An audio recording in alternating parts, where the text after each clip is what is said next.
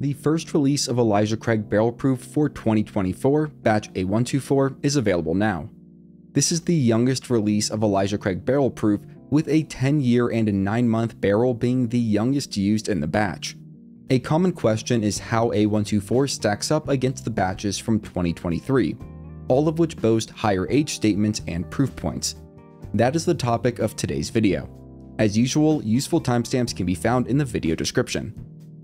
First, let's talk about what we will be tasting in this blind and a bird's eye view of it. All of the whiskeys in today's blind will be Elijah Craig Barrel Proof releases. The mash bill or grain that is used to produce the distillate for the whiskey is 78% corn, 12% malted barley, and 10% rye. That distillate is then aged in new charred oak barrels in Kentucky for roughly 12 years, give or take a couple. Several barrels around the same age are then pooled together into a single batch before being bottled for distribution. The mash bill, along with the aging process and location, qualifies Elijah Craig Barrel Proof as a bourbon whiskey. As stated on the bottles, all of these whiskeys are non-chill filtered, uncut, and straight from the barrel. The suggested retail price of each release is between $70 and $80 for a 750 milliliter bottle, and they usually aren't too hard to find on store shelves at that price, depending on your area. Tasting notes do vary by batch, but usually include vanilla, caramel, butterscotch, oak, spice, and fruit. Now let's get into specifics. For this blind tasting, I have 5 nearly identical Glencairn glasses. Each has been labeled on the bottom with an opaque sticker, so the identity of each can be revealed after they have been scored and ranked.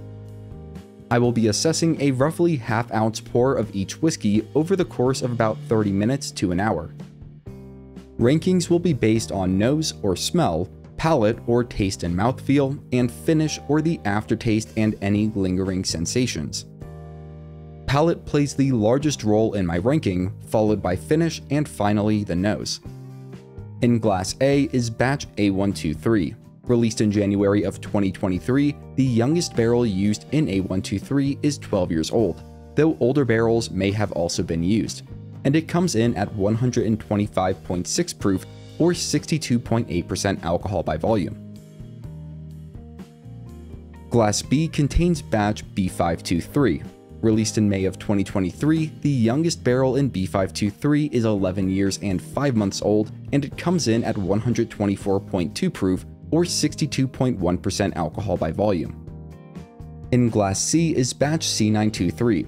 Regarded as one of, if not the best Elijah Craig Barrel Proof release, the youngest barrel used in C923 is 13 years and 7 months old, and it comes in at a staggering 133 proof or 66.5% alcohol by volume. Also, I know the main bottle of this is empty, and that's just because I portioned it out into smaller bottles to try and keep it for longer. Next up, Glass D contains Batch A124, the most recent release.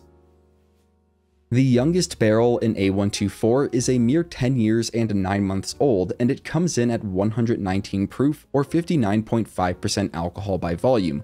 This makes it the lowest strength whiskey in our lineup, but not the youngest.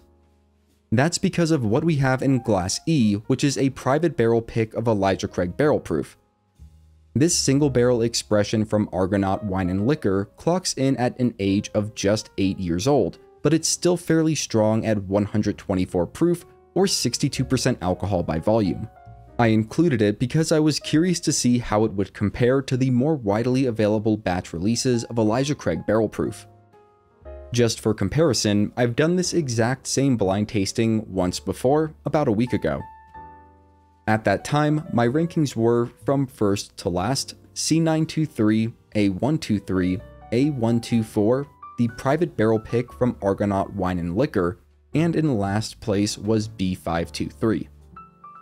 After pouring each whiskey into their designated Glencairn, I mixed them up and did my best to not pay attention so that I lost track of which whiskey was in which glass.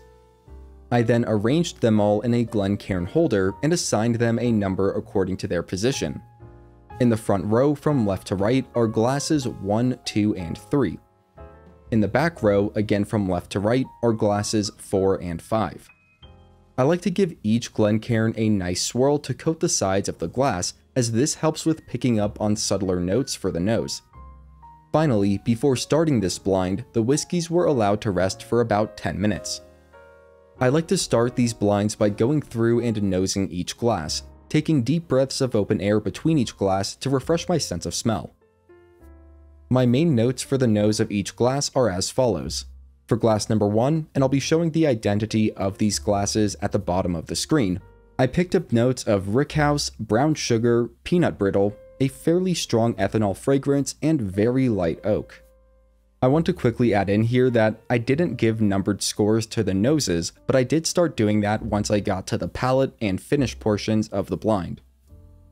For glass number 2, I picked up notes of stronger oak and it smells fantastic. It's very sweet with lots of depth and complexity that I find difficult to describe with words. Meanwhile, the scent of alcohol is not nearly as strong as it was with the first glass, which for me is a good thing. For glass number 3, the stronger whiff of alcohol is back. I get a lighter nutty smell along with the notes of brown sugar and caramel. For glass number 4, I picked up on notes of light caramel and brown sugar, but there was less of an overpowering alcohol smell when compared to glasses 1 and 3. I still get that peanut brittle here, and overall, or at least so far, glass number 2 has the best nose. Finally, for glass number 5, I mainly picked up notes of intense caramel and more oak than all but glass number 2. There was also a fairly intense alcohol smell. After going through and double checking my initial impressions, my ranking of these 5 whiskeys off of the nose alone are from last to first, number 1, number 4, number 3, number 5, and number 2. Next, I moved on to the actual tasting. While I focus on palate here, I'll also add in thoughts on the finish of each if anything stands out in a significant way. To cleanse my palate between glasses, I have a bottle of room temperature water. Also, I generally go back and forth between all of the options until I can settle my thoughts on each. My main notes for the palate of each glass are as follows. For glass number 1, it's very pleasant, sweet and light on the palate. There's brown sugar that comes through strong with subtle oak flavor. Definitely some rye spice notes and a bit of pepper and citrus if I'm not mistaken. It's a little thin, but still with enough oil and viscosity for a satisfying mouthfeel. My score on the palate for this one is 7 out of 10. For glass number 2, stronger oak is immediately present. I would be surprised if this was not C923. It's got some tartness that you might expect from black cherries. The mouthfeel is silky and viscous, and it coats the mouth extremely well. My score for the palate on glass number 2 is an exceptional 9 out of 10. For glass number 3, it was similar to glass number 1, but there was a little more bitterness on the palate and even on the finish. Fortunately, that bitterness does not linger for long. The mouthfeel is alright, but nothing crazy. Overall, 6.5 out of 10. For glass number 4, it was pleasant enough. There was no bitterness on the palate, however, there was not much oak. It was mostly brown sugar, caramel, and peanut brittle. It wasn't super viscous, at least in relative terms, but it still coated the mouth well enough. Overall, 7 out of 10. And finally, for glass number 5, there's more rye spice on the tongue. There's a little bit of bitterness, though not as severe as with glass number 3. It's got a nice oakiness that carries throughout the sip. It's got good viscosity and coats the palate well. Overall, 8 out of 10. My ranking of these 5 whiskeys off of the palate alone are from last to first, number 3, number 1, number 4, number 5, and number 2. Last but not least, I go through each glass again and focus on the finish. My main notes on the finish for each glass are as follows. For glass number 1, it's a bit astringent but not bitter. It leaves a sweet and warm aftertaste that lingers, and I'm giving it a 7 out of 10. For glass number 2, everything about it is so good, at least for me. The finish is a pleasant mash of brown sugar, caramel, and rich deep oak. It leaves you wanting more, and in addition, there is no bitterness to mar the experience. Once again, 9 out of 10. For glass number 3, fine notes of oak are overshadowed and brought down by an overtone of bitterness that I just don't find enjoyable. It's still fairly good, but not nearly as good as it would be were it not for this imperfection. Overall, a 6 out of 10. For glass number 4, there is a good amount of rye spice on the finish, light caramel and perhaps even honey with a bit of vanilla. There's no bitterness at all, and it's a very easy sip to enjoy and have more of, but nothing that really stands out as extraordinary. Overall, 7.5 out of 10. And finally, for glass number 5, paying attention to the finish, I'm wondering if this might not be batch C923. It's also very good. Once again, I get powerful oak and a rich sweetness to both the palate and finish.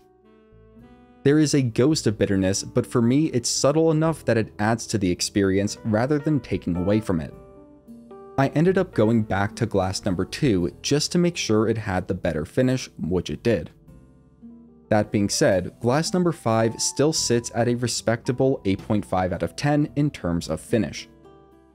My ranking of these 5 whiskeys off of the finish alone are from last to first, number 3, number 1, number 4, number 5, and in first, number 2.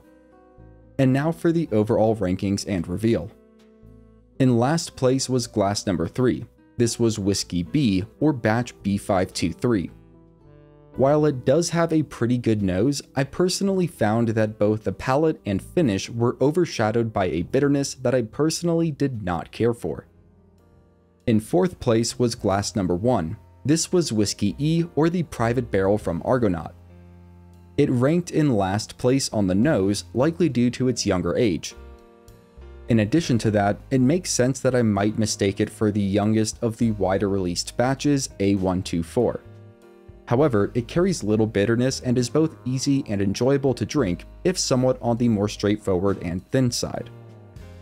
In third place was glass number 4. This was Whiskey D, or the newly released batch A124. As previously mentioned, I did not get much oak on the palate of this whiskey, and it ranked fairly low on the nose, only doing better than the private barrel.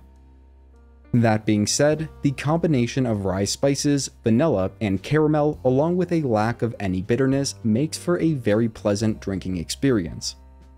In second place was glass number 5. This was Whiskey A, or batch A123, and that means by process of elimination, first place goes to glass C, which was batch C923. This outcome does not surprise me too much. Taking more detailed notes, I find that batch A123 has a lot of the tasting notes that make batch C923 stand out. It's got a rich oakiness and even some tart cherry to boot. However, it also carries the slight imperfection of bitterness that is more akin to batch B523. Because of this, it doesn't reach the heights of batch C923 in my opinion, which does everything that batch A123 does, but even better, and without even the slightest hint of bitterness, along with a noticeably superior mouthfeel. Now, my final thoughts here is that all of these are very good. If you like rich, full-bodied bourbons that have some nice age and strength behind them, along with a viscous mouthfeel, you will almost certainly enjoy any of these. The A124 batch is a bit less oak and a bit more spice and nuttiness, but it's definitely worth $80 or less, at least in my admittedly unprofessional opinion. I will fully admit that I am not an expert whiskey taster. That being said, up to this point I have tasted about 65 different whiskeys and have definitely developed a sense for what I enjoy in a good whiskey, especially bourbon. Regardless of the batch, Elijah Craig Barrel Proof has never failed to deliver on those aspects. It's just that some batches do the job better than others. In the case of C923, it is notably better. And in the case of this most recent release, batch A124, it's fairly middle of the road and lighter on the oak notes. If you want to share your thoughts and opinions, you can do so in the comments. If you want to see more great content, you can head over to my channel, and if you're new, consider subscribing. Both me and my cat Marshmallow greatly appreciate it. Have a great day. If you're here today, have a great Wednesday. Please drink responsibly, and as always, thanks for watching.